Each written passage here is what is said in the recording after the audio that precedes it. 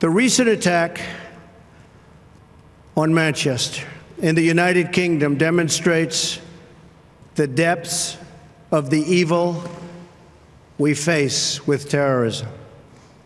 Innocent little girls and so many others were horribly murdered and badly injured while attending a concert. Beautiful lives with so much great potential, torn from their families forever and ever. The NATO of the future must include a great focus on terrorism and immigration, as well as threats from Russia and on NATO's eastern and southern borders.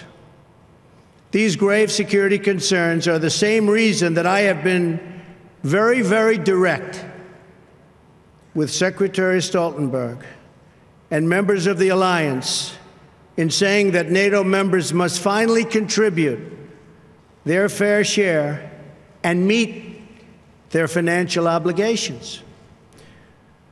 But 23 of the 28 member nations are still not paying what they should be paying and what they are supposed to be paying for their defense. This is not fair to the people and taxpayers of the United States. And many of these nations owe massive amounts of money from past years and not paying in those past years. 2% is the bare minimum for confronting today's very real and very vicious threats. If NATO countries made their full and complete contributions, then NATO would be even stronger than it is today, especially from the threat of terrorism.